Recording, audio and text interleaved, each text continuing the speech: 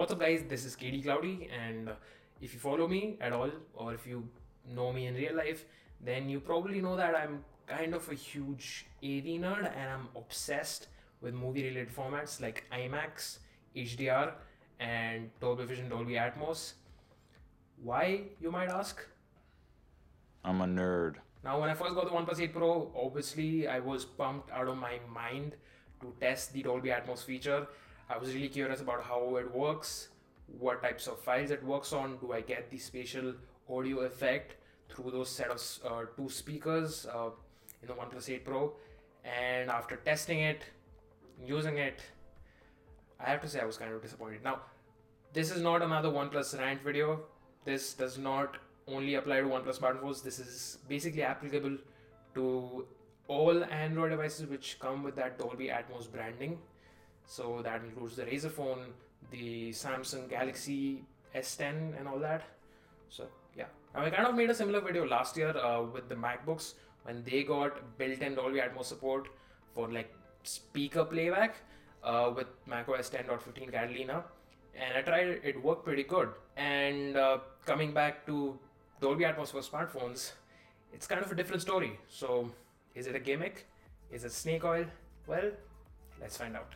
Now, firstly, we need to understand what does it actually mean when a product's box comes with that Dolby logo stamped on it. What does it actually mean? What does it signify? Well, Dolby's main USP is their proprietary audio codecs. They're an audio company. They make some proprietary audio codecs, which the companies using it need to pay licensing fees for. So their codecs are Dolby Digital, AC3, Dolby Digital Plus, EAC3, and there is also their lossless codec for Blu-rays called Dolby True HD. And movies and TV shows can mix their audio content in 5.1, 7.1, and these numbers basically mean how many speakers you have around you. And they can export that file in their mastering software and package it into one of these audio codecs. So all of this which I talked about, 7.1, 5.1, and AC3, EAC3, all of these things can be packaged and bundled and put under the umbrella of the Dolby Audio brand name. Whenever Realme launches their next budget soundbar, or you take a look at the TVs when it says Dolby Audio, now you know what it means. Now let's move on to Dolby Atmos. Dolby Atmos is this is Dolby's latest trademark / technology where sound, when it's mastered in their mastering software, it's basically in the form of objects, so that sounds can easily flow through between speakers. And also that number we talked about, it adds a third digit to it to represent the number of overhead speakers. So Dolby Atmos it has object-based audio and also supports overhead sounds, so that when, like, if you're watching a movie and suddenly a plane goes over your head, you can actually feel that when you're in the theater. And the formats it could be encoded in is EAC3 JOC, which stands for Joint Object Coding. And for Blu-rays, like I said, it supports Dolby True HD. So yeah, we've got the basic definitions out of the way. Now, you might have got the impression that not just Dolby Atmos, but the concept of surround sound is actually ideal and intended for like big spaces with dedicated speaker setups like theaters and even home theater setups. So what does it mean when you put something as complex and something as which supposed to be immersive like Dolby Atmos and put it in a smartphone with just two tiny speakers? Well, firstly, it's kind of a brand thing, but secondly, let's talk about virtualizers. Virtualizers are a piece of software written either in the media player or natively in the OS level itself, and these basically emulate that 3D audio effect or a stereo effect when you're just wearing headphones or just have a set of two speakers. And that's how MacBooks do it. Apple has built-in virtualizers in the OS itself, and I'll get to that in a bit. And that's how you're able to get that spatial audio effect when you're watching something on the Apple TV app. Now, what about smartphones? We've taken a look at the MacBook. What about Android smartphones? What about the Razer phone 2? What about the OnePlus 8 Pro, the 7T, and even some of those Samsung Galaxy phones?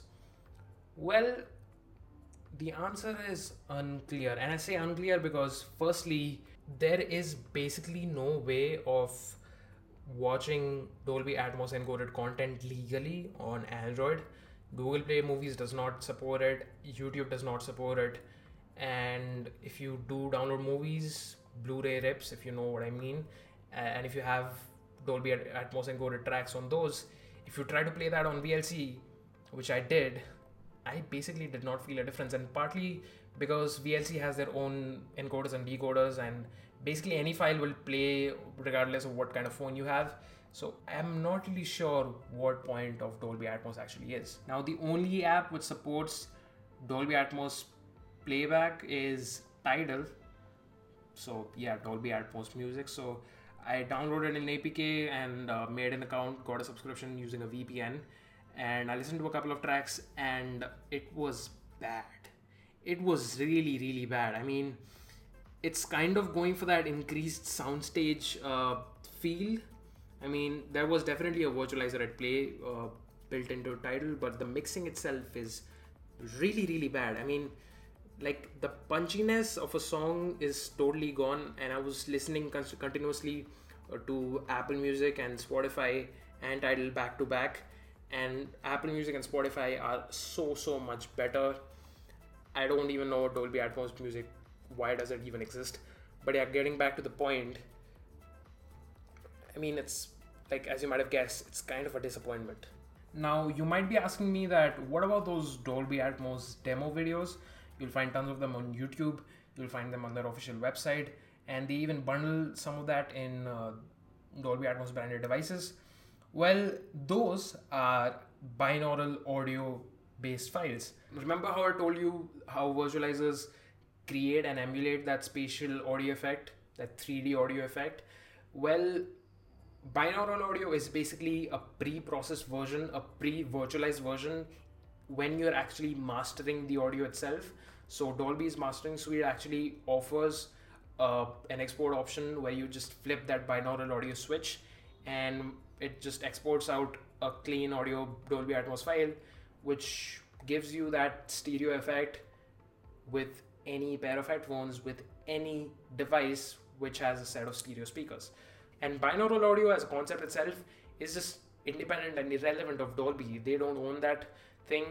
It's just you can create that with basically any open codec, and that's how YouTube is able to process that. So I mean, the demo files can be used on any device with or without Dolby Atmos. Dolby Atmos devices do not play back Dolby Atmos content offline. There is no legal way of watching Dolby Atmos content. So what gives? Well, an equalizer basically.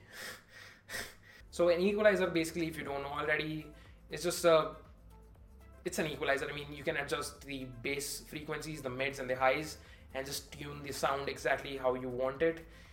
And with the OnePlus 8 Pro, you don't even get those settings. I had to flash the Razer phone's APK into the OnePlus 8 Pro just to see any difference.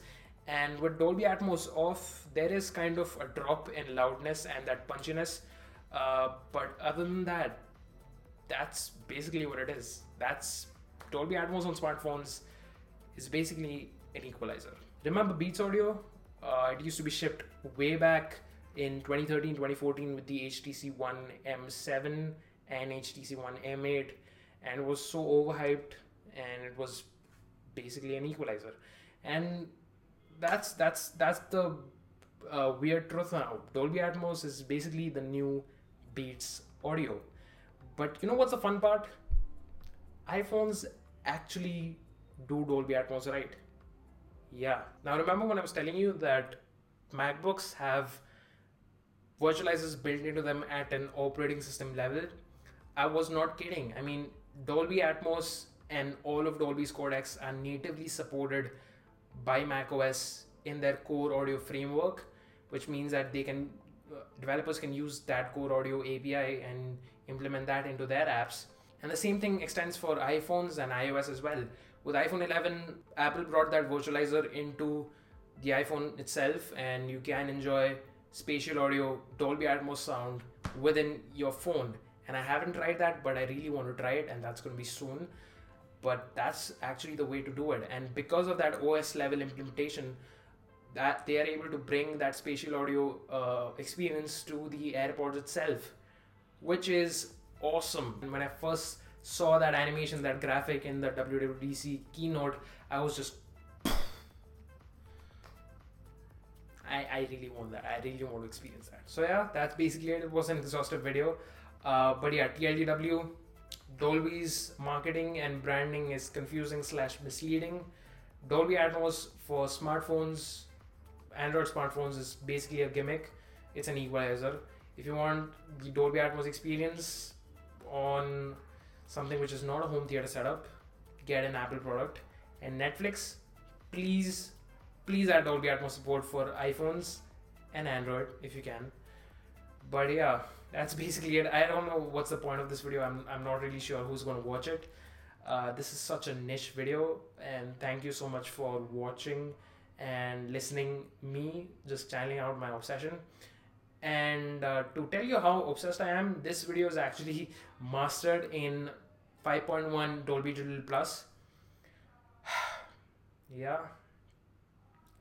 I'm a nerd after all. So yeah, if you're as crazy as me, if you've made it this far about this pointless topic, if you like talking about pointless nerdy things like me, feel free to subscribe, feel free to like this video, and I'll catch you guys in the next one.